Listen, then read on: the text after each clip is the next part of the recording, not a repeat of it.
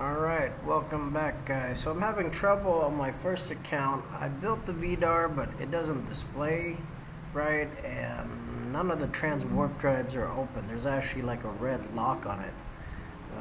So if you know a solution, put it in the comments, make a video, or email me. My email is akphung@yahoo.com. That is my real email. So if you just want to talk to me through that email, you can too. I also have a Facebook, and I'll try to put that in the description. Now, it says that you have to have Shipyard 25, and we're going to go into details to see some more stats here, and to see this cool image here. You can actually turn this image around, which I never knew you could. I thought it was a static camera. You can actually flip it around, and you can go to full screen and not see anything else. So that's pretty cool here.